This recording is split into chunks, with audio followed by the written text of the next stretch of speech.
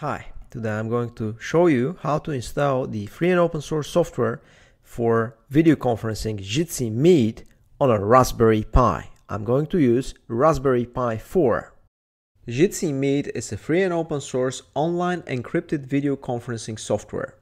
The client runs directly in a web browser via WebRTC or mobile applications for Android and iOS. The server side of Jitsi Meet requires 64-bit operating system. This is an example how you can put Jitsi Meet on a Raspberry Pi in your home and connect it to your Wi-Fi router. Your internet service provider gives a public IP address of your router. You need to use a service like dynamic DNS to assign a domain name to your IP address so that your friends and family can access your Jitsi Meet instance from outside your local area network through the internet. You also need an SSL certificate for secure communication.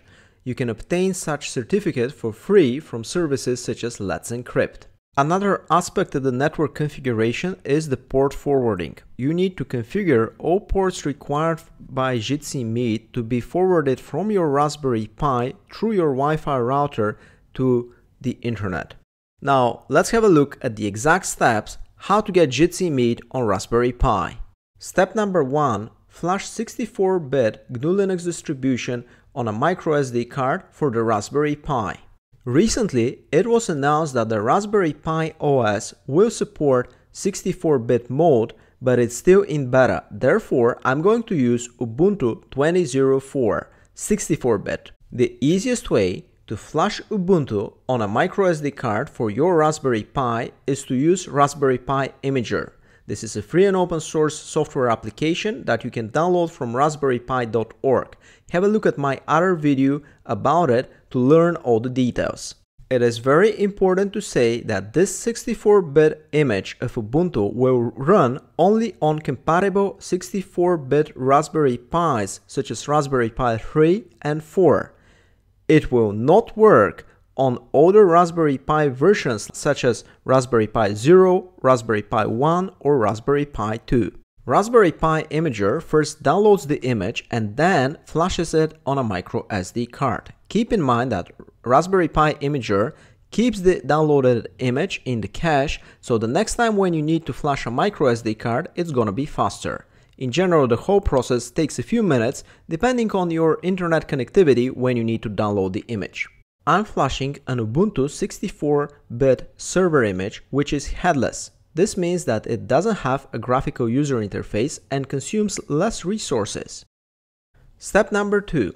Attach peripheral devices to your Raspberry Pi, plug the microSD card and boot it. As I said, this Ubuntu is headless image, therefore I don't need a mouse. I'm attaching a keyboard and a monitor just for the initial setup. After that, I won't need them. Once again, I repeat that for this tutorial, it is very important to have a Raspberry Pi with a 64-bit system on a chip, such as Raspberry Pi 3, 4, or eventually newer versions in future. Older Raspberry Pis, including Raspberry Pi 0, have a 32-bit system on a chip, which means that this 64-bit image won't boot at all. At the moment, the best option is to use Raspberry Pi 4 with a lot of RAM. For example, the latest Raspberry Pi 4 comes with 8 GB of RAM.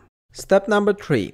Find the IP address of the Raspberry Pi in your local area network and configure dynamic DNS. I have connected my Raspberry Pi to my Wi-Fi router directly via an Ethernet cable because this is faster than a Wi-Fi connection. Over DHCP, the router provides automatically an IP address to the Raspberry Pi in my local area network. I can find this IP address directly from the command line interface on the Raspberry Pi, or as I'm doing it right now, from the web interface of my Wi-Fi router. I'm gonna need this local IP address to access remotely the Raspberry Pi and to do some network configurations. The second part in this step is to configure a free dynamic DNS service. It will map a domain name to the public IP address of your Wi-Fi router provided by the internet service provider. The default firmware of my Asus RT-AC64U Wi-Fi router has some built-in advanced features such as setting up dynamic DNS. However, don't worry if your Wi-Fi router doesn't support this feature. You can still do the same by visiting the website of one of the many free dynamic DNS services. Another advanced feature of my Wi-Fi router is that it can generate an SSL certificate for me from Let's Encrypt. I'm gonna use this and just click the export button to keep and save this SSL certificate. Step number 4. Let's log in remotely to the Raspberry Pi and install Jitsi Meet from the command line interface.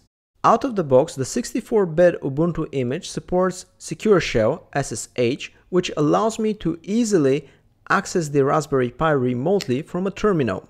The very first thing that I'm going to be asked by the Ubuntu is to change the default password of the default user Ubuntu. So the default user is Ubuntu, the default password is Ubuntu, and I'm going to change the password to something more secure. Immediately after that, I'm going to copy the SSL certificate that I exported from my Wi-Fi router to the Raspberry Pi. Skip this step if you don't want to use your own SSL certificate. Download and add Jitsi GPG key to the list of trusted keys. Once you add it, you can safely remove the downloaded file. After that, create a Jitsi repository for downloading and installing appropriate packages. Obtain the Jitsi repository by running the sudo apt update command. After that, install package Jitsi Meet and all of its dependencies. During the installation process, Jitsi Meet will ask you to either use your own SSL certificate or to create one for you.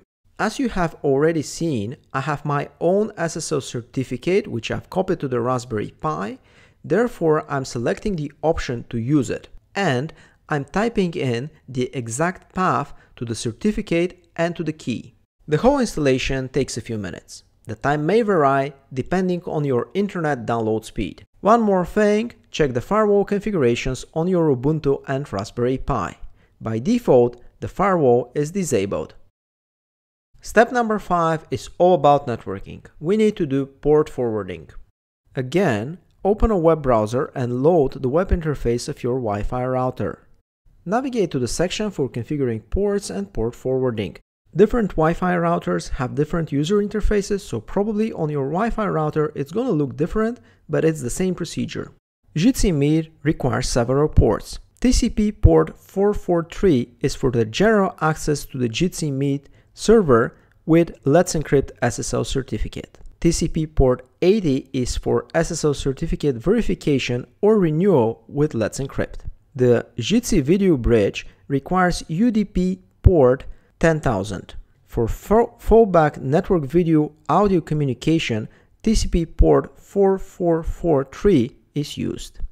This is the most important step. If the ports are not properly configured and the port forwarding is not working, this means that people outside of your local area network will not be able to access your Jitsi Meet server. Network configurations are not Raspberry Pi specific. You still need to do them if you're running Jitsi Meet on a PC with Intel or AMD CPU. Congratulations! We have successfully set up Jitsi Meet on a Raspberry Pi, and now it's time to give it a try. I'm launching a web browser on my laptop and I am accessing the front end of the Jitsi Meet server installed on my Raspberry Pi. The first thing that I'm going to do is to create a room for the video conference. I'm just typing a random name for the room and the conference is live. Now from my smartphone, I'm going to connect to the same Jitsi Meet instance that is running on the Raspberry Pi and I'm going to enter the same room. Here we go, it's working. I have joined the same video conferencing room from my laptop and from my smartphone. Keep in mind that Jitsi Meet heavily relies on WebRTC, which is very well supported in Chrome web browser. You may have troubles if you're trying to run it on your computer from Firefox web browser. For the smartphones, Jitsi Meet has a client mobile application for both Android and iOS. Before shooting this video, I've downloaded the Android application on my smartphone. There are a lot of things that may go wrong during the network setup or the installation of Jitsi Meet on a Raspberry Pi. Here are some common tips and tricks for troubleshooting. First of all, use a 64-bit GNU Linux distribution, and if you're using Raspberry Pi, make sure that the Raspberry Pi is 64-bit in terms of hardware. As of today, this means Raspberry Pi 3 or 4. If your friends and family cannot access your Jitsi Meet server from outside of your local area network, make sure that the port forwarding is properly set and double check all configurations in your Wi-Fi router. Check logs and the status of systemd services of Prosody, Gcofo and Jitsi Video Bridge. If you have any questions, please write a comment below in this video or visit the Jitsi Meet community forums. At the end of this video, it's time for some conclusions. Jitsi Meet is a free and open source software for video conferencing that can be self-hosted, which means that you can install an instance on your own machine, even on a Raspberry Pi. Jitsi Meet may require very complicated network setup. Although it's possible to install Jitsi Meet on 64-bit ARM device such as our Raspberry Pi, it is recommended to use an Intel or AMD x86 64 machine, just because it is tested on them. According to comments in the Jitsi Meet community forums from people working for Jitsi Meet, it's not a good idea to run Jitsi Meet on a Raspberry Pi. However, you see that's possible to do it. I have to admit that Jitsi Meet on Raspberry Pi as of the moment is not as stable as running it on my PC with an Intel CPU. I'm a huge fan of embedded devices, and I hope that in near future things will improve and Jitsi Meet will be more stable on things like Raspberry Pi or other devices with ARM or even RISC systems on a chip. Thank you very much for watching this video. If you find it useful, please hit the like button and consider subscribing to my YouTube channel. I have already published a lot of other videos about free and open source software as well as open source hardware. In near future, I'm planning to make more videos about Jitsi Meet. Please let me know what you think. Thanks again and stay tuned for new videos.